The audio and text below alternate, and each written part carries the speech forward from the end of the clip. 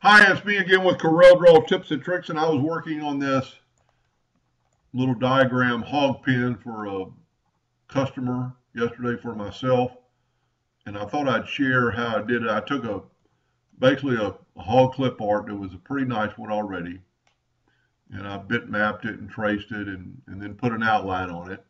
And there's plenty of videos out there how to do that. I would always suggest to go ahead and clean up your nodes, especially I'm doing this for a plasma cutter, but even as a laser engraver, you've got some straight lines here. So if you have Corel X8 or above, you've got the shape tool or the smoothing tool, and that will clean this up quite quickly. Just click on your item and go through and round those off. And the bigger your item or your nib size is, the more it's going to do it. But also you could actually get into some other areas like this circle, and you could start affecting it, and you might not want that. Just like on this circle. See how it does that? Anyway, I would suggest you do that. But to put this hog pen into here, so you've got this bit mapped and traced and outlined, I would go to Effects and Contour. I want a 1-inch contour around this hog. And there you go. Then you need to go to Arrange, Break Contour Group Apart.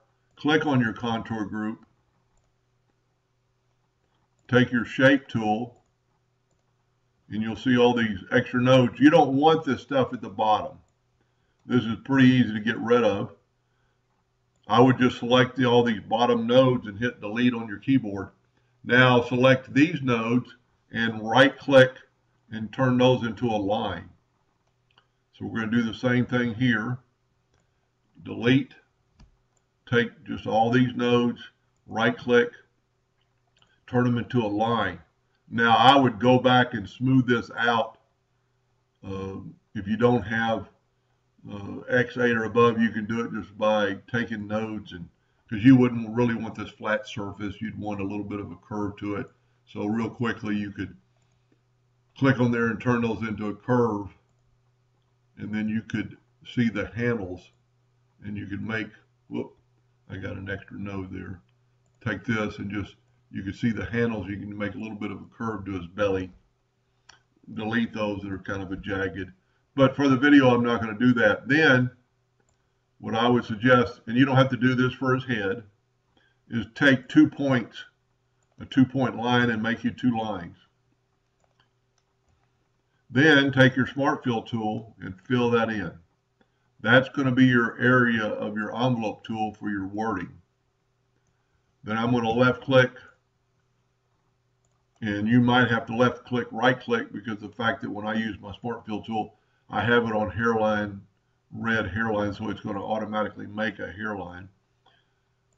Then let's get rid of the contour tool, and let's open up the envelope tool. And I would also smooth out these nodes. I'm doing this for a plasma cutter, so it needs to be a little better. Matter of fact, this corner right here is going to give me a little bit of a problem. So let's select these nodes and just do this and turn this back in, and maybe even delete that node. Okay, then I would take my words, my text, and make it more the length of your envelope. Then just move it out of the way. And right here, I would go to vertical, and it doesn't really matter which one. I'm going to pick single arc. I'm going to click on create an envelope form. I see that arrow, and I'm going to put it in there. Sometimes it works better than that, but that is acceptable. And we might even try this first. Let's go Control D and make a duplicate of that. See if this helps, or we're going to convert this to a curve. Let's see if that helps us. And it didn't really. So that's a step not necessarily have to do. So let's just take this one, make sure you're on vertical, single arc, create an envelope of this shape. Now you can see our H and our N are messed up, but that's not too hard to fix. Now let's convert them to a curve. Let's go up here and left click, right click. Let's get rid of our Docker. And all you have to do to finish that part of the H would be to take your shape tool, because it's a curve, and get about that far off and double click and make a node. It was that quick. Double click, make a node. Now you've got your word. Now go back to your pig. Let's get a little closer here. Let's get rid of these lines, but we want our contour. But we don't need those lines anymore. And let's put our hog pen about where we want it. Then just use your imagination here and take your shape tool and grab those two nodes and just bring them down. Grab those two nodes and bring them down. I'm going to grab, let's zoom in here a little bit. I'm going to grab all three of these nodes, so it kind of brings the circle down. Grab those three nodes and bring them down. Grab those two and bring them down. You could actually probably grab all four of these at one time and bring them down. And then right here, bring them down. Do the same thing on the top. When you have this slope, I probably wouldn't do more than one, but and you can hold down the control button and make it go parallel, but it doesn't really matter. Now on the top of the P, I'm going to grab 3. So my P kind of continues. And while I'm here, I would probably do this. I would make the inside of my P a little more prominent. Grab those 3 nodes and put it here. Grab these 3 nodes and just kind of move them up. Same thing with the O. Elongate the O a little bit. You could actually nudge them over a little bit while you've got them selected. So everything else is done. Now, there's 2 ways you could do this. You could use the virtual segment delete key and just delete this line. Or, let's just back up here. You've got it selected. Let's just select it with the pick tool. Hold down the shift key and select your outline. And go right here to back minus front. And it took away all your nodes.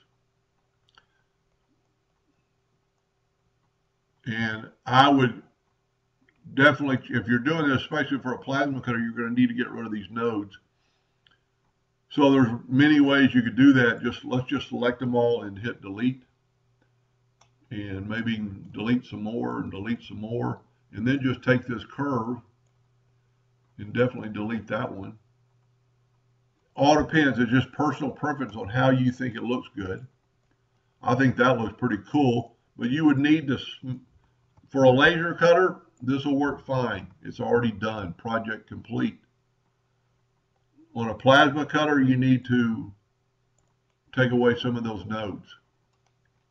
And that's very easily done with your shape tool, or if you have the smoothing tool, it could be done very quickly and probably better than you do it with hand. So just grab that and see how I got rid of those nodes. Now, a lot of times the shape tool works a little better. Just get rid of that node. Just get rid of that node. Get rid of that node. And see, we kind of moved in a little bit, but we could take our handle and put it right back. Plasma cutting, you want the least amount of nodes you can get. You definitely don't need these in the middle. And just, if you haven't watched a video on plasma cutting, nodes are not good in plasma cutting because of the fact that the cutter goes from node to node. Like this, definitely to get rid of these because you don't need that. And then just get rid of those. And there, you could go around here and get rid of all your nodes. Anyway, I hope that helped a little bit. And thank you for watching.